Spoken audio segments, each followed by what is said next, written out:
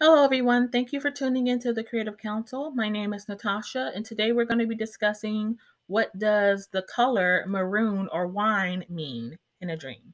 So, when you look at the color maroon or wine, it's actually a combination of blue and red. So, depending on if it's a brighter maroon or if it's a deeper or richer maroon, uh, will will be telling. So if it's brighter, it's going to have more red in it. If it's darker, it's going to have more blue.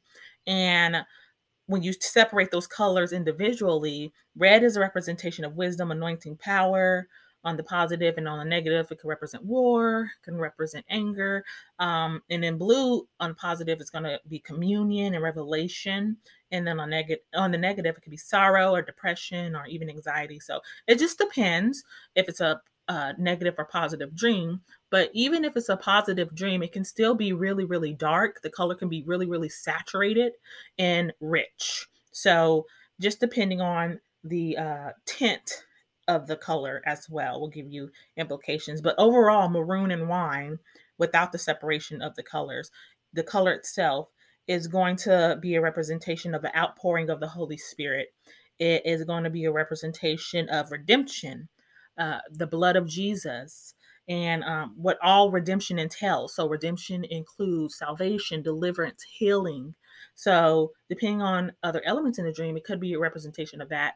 And it also can be a play on words because even though it's maroon or wine, it could be like the color wine or the actual drink of the wine drink. So just depends. So just look at that as well. You want to take that into consideration. And then on the negative side, it can mean drunkenness or love of the world, being drunk off of the pleasures of the world's carnality. You think about the woman in the book of Revelations on the beast, and she was drunk off the blood of the saints. So hopefully you're not dreaming of drinking blood. But yeah, so that's on the negative side.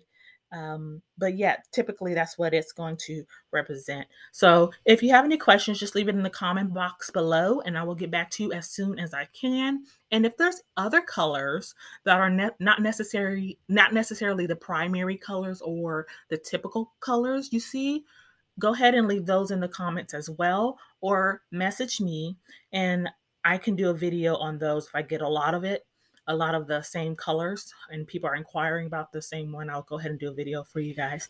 But yeah, don't forget to like and subscribe. And if this video has blessed you, please share it with someone who is interested in learning more about God's nighttime parables. It would really help and I would really appreciate it. But yeah, until next time, be healed, be whole, be free. Bye.